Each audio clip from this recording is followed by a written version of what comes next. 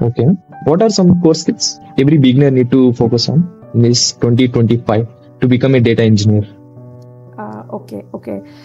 So if you see on the internet, there are a lot of tools that are in the market. So just briefing down what are majorly required. So number one skill that I would say is the SQL.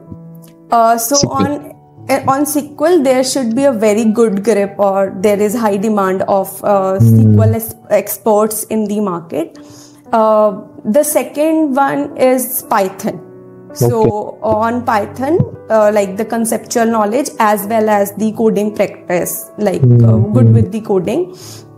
The next I would say is DSA. Like you should know good enough about the data structures, not like very deep, but like majorly on arrays, strings, linked list, dictionaries. You should know their working, as well as you should be able to do the problem solving.